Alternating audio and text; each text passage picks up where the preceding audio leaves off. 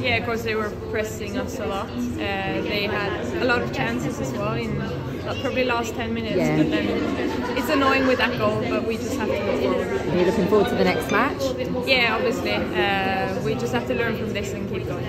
Brilliant. We didn't really change much after half time. I mean, it's natural that the game changed as well because we need a goal, they need a goal. So I feel like we just try to push even harder towards their back line. A bit disappointed that you've lost the 2 points. Yeah, obviously it feels like we lose 2 points, but at the same time we did good out there, and I'm proud of the girls.